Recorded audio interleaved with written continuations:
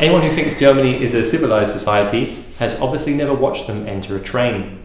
They go from nice and Gottgrüßing, Solidaritätszuschlag paying, Mahlzeiten people to public transport gladiators fighting for their lives, or more likely, their already reserved seats in the Colosseum of Wagen 14, Ruhrbereich.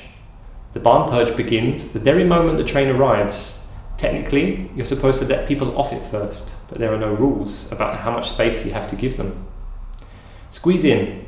20 centimeters should be more than enough, right? Create a kind of gauntlet with your fellow waiting passengers so that the disembarking have to stumble through it, while you take turns shooting them disapproving looks and shoulder barges. Maybe someone at the back can shout shame at them and ring a bell.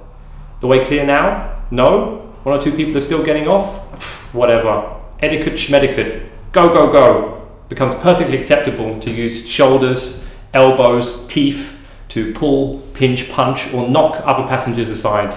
Your husband of 20 years? Your only child? Leave them back on the platform fending for themselves. This is no time for family. Is that a pregnant lady? No, not during the Bahn Purge. During the Bahn Purge, she's just another lumpy obstacle between you and a seat in Fahrtrichtung. You're in the carriage now? Unfortunately, it's quite busy. Wait just a minute. Is that a free four-seat with integrated table? The Holy Grail. Some said it was just a myth. Quick, get moving. The young gazelle and Abschied in matching pink Game Over t-shirts is also heading for it in the opposite direction. Ready your elbows. She'll make an even more beautiful bride with a black eye. A little extra colour for her otherwise white wedding. If you have fought well, and the Offenschiffer gods smile down upon you, you can collapse, bloodied, bruised and breathless, into the soft comfort of your seat. All that's left to do is carefully block all the seats around you with your luggage.